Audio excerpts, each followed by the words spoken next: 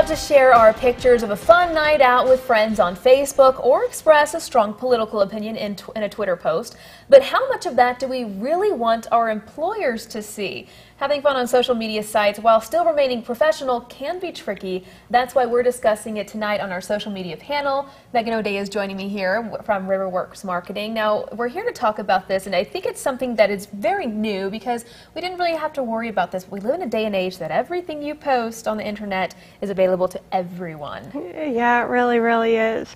And it's interesting because, I mean, you think back to 100 years ago, and there were these big cultural ideas about like the public sphere and the private sphere, and what happened at home stayed at home, and that was like Las Vegas. And then you put on this professional face in the world, and now everything's public all the time. We're all our own PR specialists, and people go down in flames over this. Right. The tricky part is trying to get around this stuff when you do want to share things with your friends and your family, but you don't necessarily want everyone to see this up, especially your employee.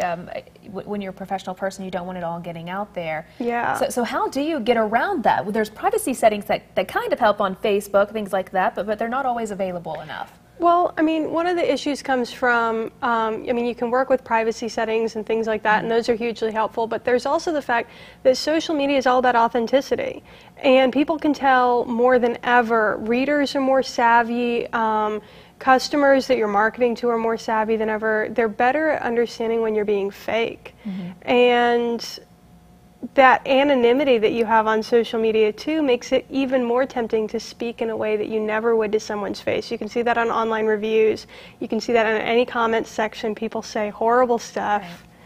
Right. So it's really walking that fine line between who you really are, who you are when no one's watching, and who you are when everyone's watching. And so that works if you're on an anonymous site, but if you're being yourself, you know, you and I are a little bit different because you are a columnist, so you're paid to express your opinion and talk about a lot of things.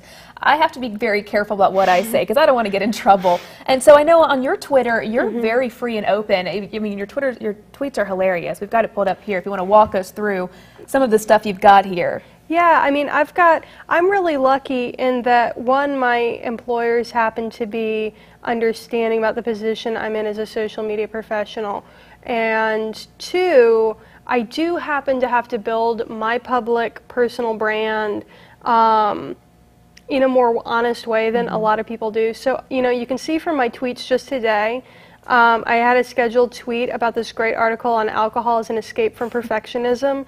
A huge part of my personal brand is sort of feminism and professional issues. So people want to hear you. They don't want to hear you be super straight-laced and professional. They want to hear the real you, which is very cool. Yeah. I think the most, the part where you really have to be the most careful is when you're coming out of college, because college students have all those fun party spring break pictures, and now they're getting to the workforce, so you have to go through, delete all those pictures, and clean it up. That's the most important thing. So it is important to keep that professional, look good online. Remember who's looking, your mom, your grandmother, your employer, and everything like that. Exactly. Thank you so much for talking to us about that, Megan. And we're going to be right back in just a minute.